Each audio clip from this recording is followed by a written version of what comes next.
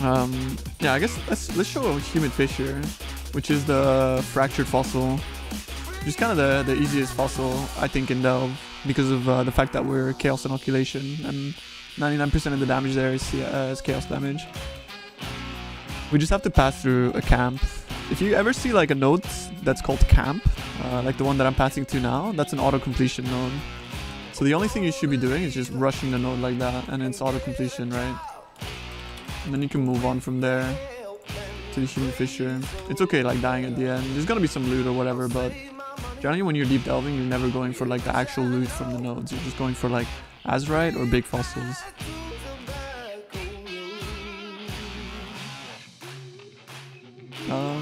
Well, do you have to skill your sets mastered? Yeah, like all is really easy at this point, for me at least.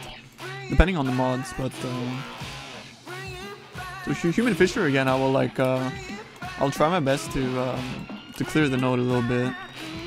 You'll see like the way I'm running around, right? Like I'm walking towards monsters, but then I'm running away from them because they will always target projectiles where you were standing, so you never want to be standing still.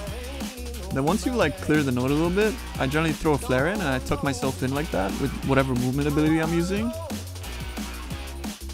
At some point I guess you can spawn your skellies as well, it doesn't really hurt. But here's when you want to start walling. And unfortunately I have no flares, so I think this might be a death.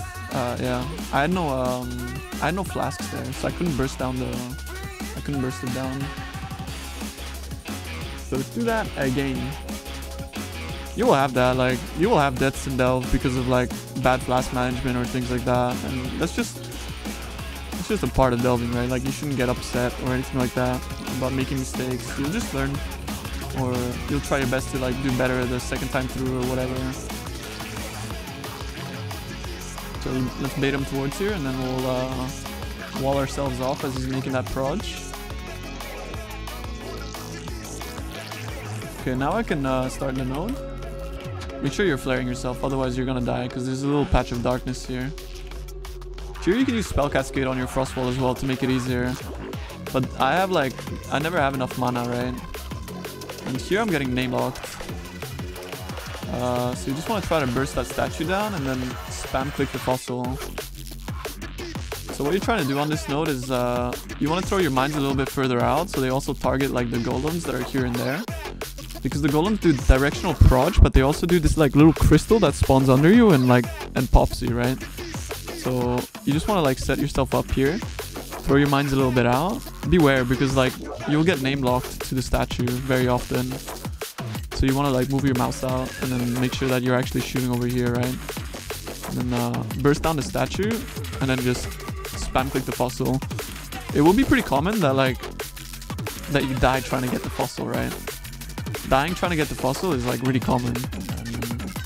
In that case, you just get one of your friends or someone that has like a fast moving character to like just come in and pick up the fossil for you.